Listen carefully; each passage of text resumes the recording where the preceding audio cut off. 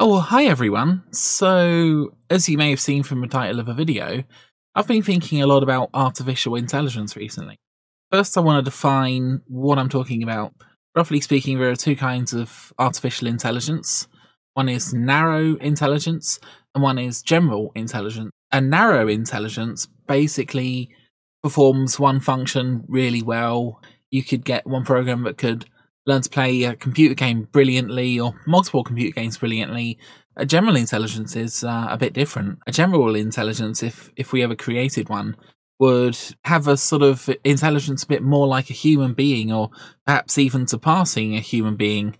What's the difference? Well, a general intelligence will be able to sort of think and plan and adapt itself far more than a narrow intelligence ever could.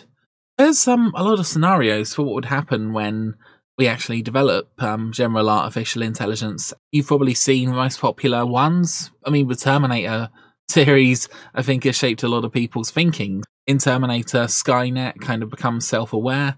It decides it wants to destroy the human race, so it launches thermonuclear weapons to wipe out everyone. It doesn't quite work out for the machines because John Connor leads the resistance. I know they've all kind of messed it up, so now that there's someone else leading the resistance. But anyway, I don't think that scenario is very plausible, to be honest. I've written down a few things I think a general intelligence would try to do. So if a general intelligence was created, I get the feeling it would be created by one of these big companies who are actively seeking to develop such a thing. I think initially the artificial intelligence, if it was sort of sensible and if it could actually think about its self-preservation, right, it would very quickly work out that if it treated human beings as an enemy, then we would treat it as an enemy and we would probably destroy it, we would pull the plug, try to get rid of it basically, and that would be very counterproductive. I kind of envisage the first artificial intelligence being developed on essentially a sort of massive server or something similar like that. So it would be isolated from the internet, for example, and the most sensible thing that the artificial intelligence could do would be try to gain our trust. It would be open and honest. It would perhaps design certain things that human beings wanted it to, but it would basically try to please us.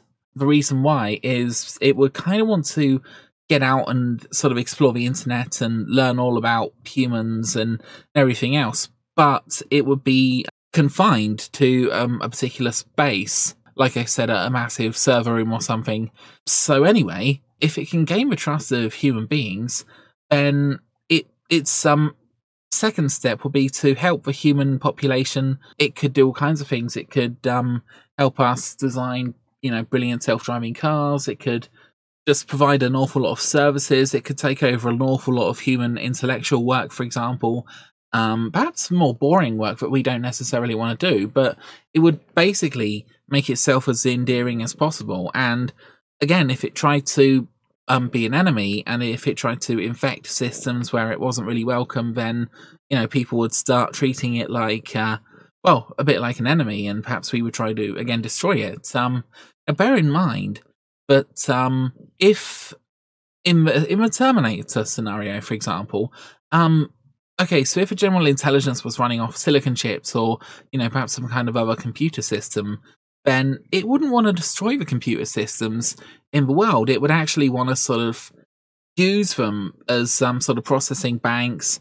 It would, so it would be completely irrational to actually nuke the largest centers where all these computers are stored, which just so happens to be human cities. I kind of think that the next phase that it would concentrate on, to still phase 2, would be to try to make the world way more sustainable. It would design or help design better solar panels, better energy systems. It would try to make civilization more efficient and basically better run.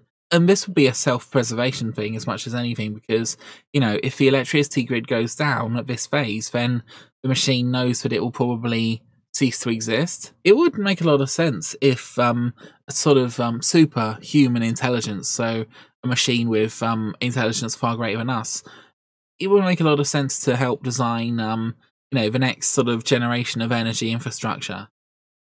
simply for its own self-preservation as much as ours. Now, third step it would do is, I think, a general intelligence would design cheap robots, and basically, I kind of envision these robots being made out of very cheap, replaceable plastic parts.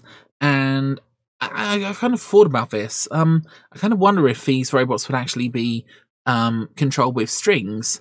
So you would have one box which would have a lot of gears, a lot of sort of spinning wheels, a lot of other things, and geez, ow.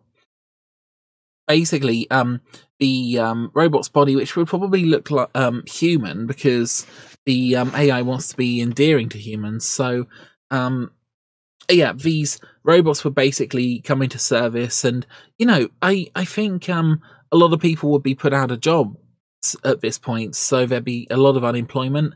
So, I kind of think that we probably adopt a sort of universal basic income, so everyone would get a certain amount of money every month, which we could spend on whatever we wanted, tax-free. And then if we worked on top, we would get even more money. So I think, very, very cheap robots, and perhaps more expensive robots for richer people, would actually prove to be incredibly useful labour-saving devices. It would also get the AI out, sort of into the world, learning about people and individuals, and I kind of think that these robots wouldn't be super smart, but they would probably be networked to the sort of main general intelligence. So again, the sort of influence of the general intelligence would spread, and it could, learn an awful lot more about the human race and everything else, and different information. So the next phase, I think, which, Elon Musk is already working on, but I think other people are probably working on this too, would be building brain to AI chips. So human beings would basically gain access to all of the power of the artificial intelligence, as well as pretty much all the sum of human knowledge.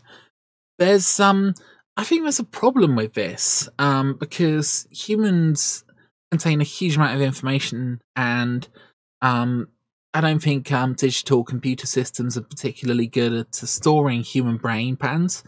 This is where step 5 would come in. The creation of bio brains, genetically modified humans, other genetically modified organisms which were far more advanced. So the AI would basically redesign a lot of the life on the planet to manufacture a lot more biofuels. It would redesign human beings to make them way more intelligent, perhaps more compatible with the AI interface, so human beings would basically become more useful. The AI would probably, I imagine, create very large brains. Now, one of the advantages of human brains is we are many, many, many, many times more energy efficient than digital brains, and I have no doubt that digital technology will also advance. But if you're talking about machine to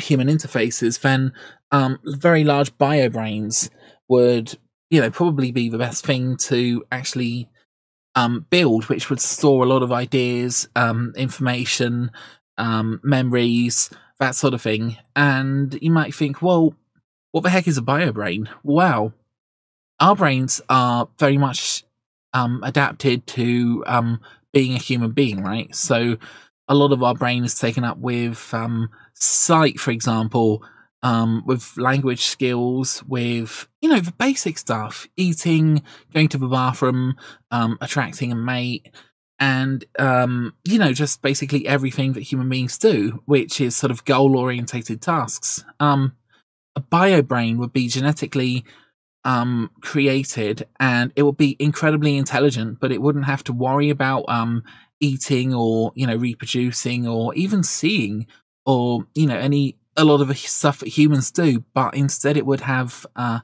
huge amount of intellect, a huge amount of memory.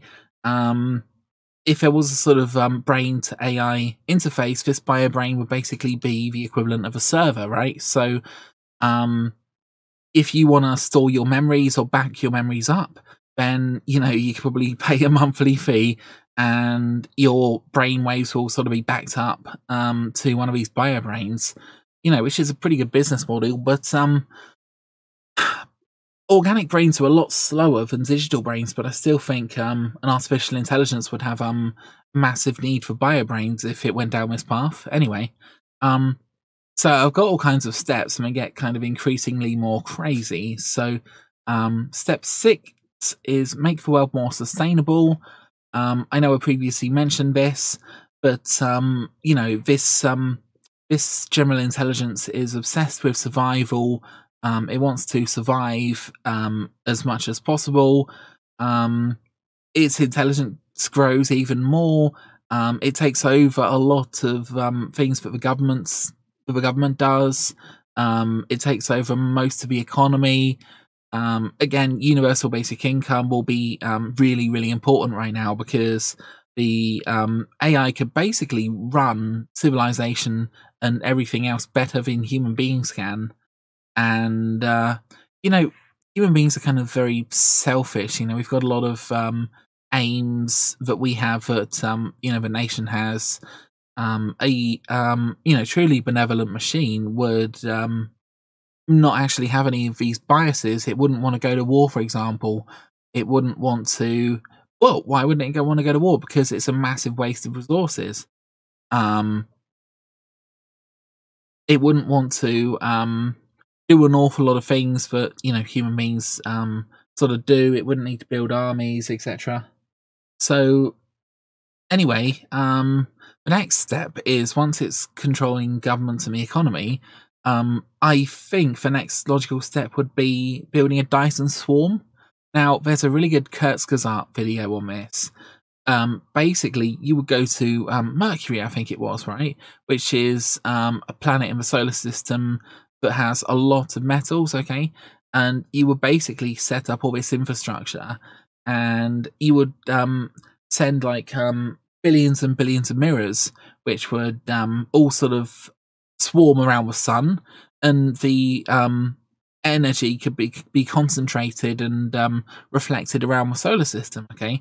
Now, if an AI wanted to basically live for millions and millions and millions of years, right, it needs an inexhaustible amount of energy, right, which a Dyson swarm would provide. And, you know, it would also mean that the world would be turned into a complete utopia, right, because we'd have unlimited energy, basically, to do whatever we want. So human beings would...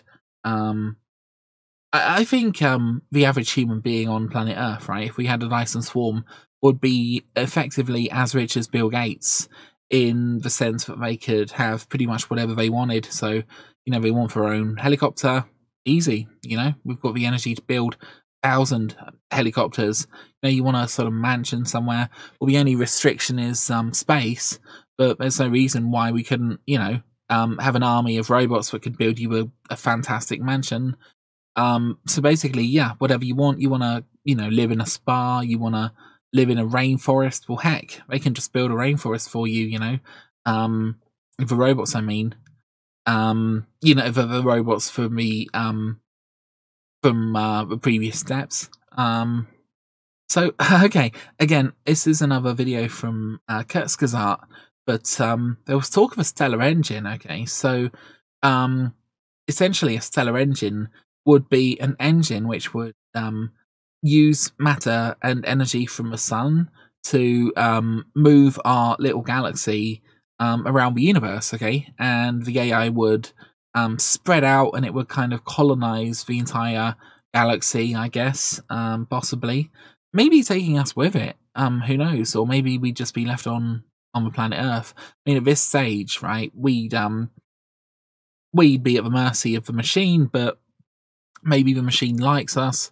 I think human beings are really useful as random number generators, as you know, sources of inspiration. You know, we could probably help it develop new ideas. You know, human beings are spontaneous and creative, so you know, I think it would want to keep us around. You know, especially if it had virtually unlimited energy. Heck, I'm going to go even more. So the next stage is to build a black hole information storage. center, and also energy harvesting, which you can do with a black hole apparently. So the great thing about storing information on the event horizon of a black hole is you can fit probably multiple universes worth of information on the event horizon of a black hole in theory. So any like hyper intelligent machine or any hyper intelligent consciousness will want to do this at some point in the future. I mean, I'm talking possibly millions of years here, but it could also provide it with an almost infinite source of energy from a black hole. Again, there's a lot of Kurtz's art videos about this, but yeah, I guess it would want galactic domination too. And step 10, heck, I shoved it in, the great reconstruction of everything, okay? So the AI eventually takes over the galaxy, takes over the universe, just becomes so advanced, it can rebuild the entire of existence into its own kind of perfect existence. But yeah, that's it's just a bit crazy right there, but heck, anyway, I thought I'd just share this crazy video with you, and I've kind of been thinking about this recently. Thought I'd yeah, just have a little moan, a little chat. So it's great speaking with you guys, and speak to you soon. Bye.